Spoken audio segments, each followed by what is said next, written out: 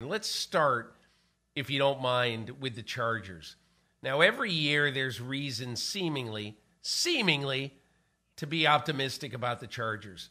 And this is just one of those years. Now, I can't tell you that their defense is going to be a lot better.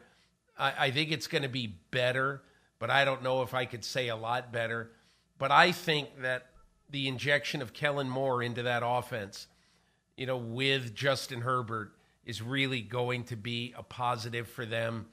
These two guys are so much on the same page that even back in OTAs in June, as Brandon Staley and Moore pointed out to me in a little film session, Kellen Moore is completing, or Justin Herbert is completing Kellen Moore's sentences, before he is finished saying them.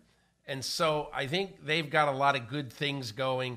Herbert has got an amazing arm. He's got great talent.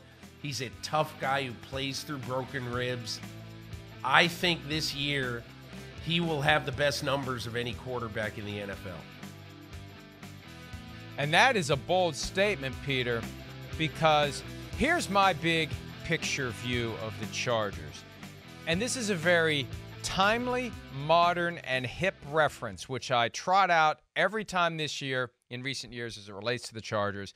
Rosanna, Dana, they are that team in the NFL because with them, it's always something. And it is always something with the Chargers. Every time you think they're just about to turn it around, something happens. Injuries, and I think they've got some deep injury issues that they have yet to fully address and cure. But, yeah, on paper, they look great. And, man, bringing in Kellen Moore, who got fired by the Cowboys, maybe he could turn it around. Now, if he turns it around too well and saves Brandon Staley's job, who's one of the guys clearly on the hot seat this year with a guy who's making $52.5 million per year as his quarterback, and it can't be his fault if it doesn't work out. It's got to be the coach's fault. But if Kellen Moore saves the day, somebody's going to want to hire Kellen Moore to be the head coach possibly. That's the problem. When you got a young quarterback and a defensive coach, the better the team is, the more likely you need a revolving door at offensive coordinator because your coordinator is going to go be a head coach for working with this great quarterback. So I don't dispute the possibility. I just know recent history tells me there's just something that's off with the Chargers.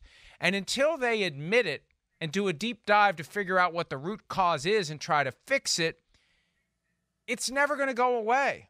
It's always going to rear its ugly head in some form or fashion. And I agree with you. It could be great, but I have to pay attention to what's happened the past 5 years.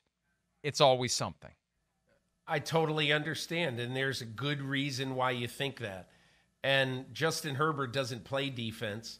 Justin Herbert doesn't decide when to go for it on fourth down. What I'm saying is that he's about, it's something like 3,200 yards over the last 2 years. 3,200 yards behind Patrick Mahomes, like 9 yards per game, or 320 yards, 320 yards. He's like 9 yards a game behind Patrick Mahomes. And I just think they bring in Quentin Johnson, the receiver from TCU in the first round, because they've had receiver injuries. So they're kind of backstopping and making sure that they're going to have enough weaponry for this high-powered passing offense. The only other thing I would say about the Chargers that interests me coming into this year, I think that in the first 2 years, or in the last couple of years, if you look at Brandon Staley with a guy, Joe Lombardi, as his offensive coordinator, not really a philosophical great marriage, okay? They see the game a little bit different. And I think now that he's got Kellen Moore in there, they're very simpatico. They very much see the game in the same way. And I don't know what that means exactly. I do think they're going to score, if not a lot more points, they're going to score more points. But again, you're absolutely right. This is a team that has to be much better on defense, particularly in the games when they count.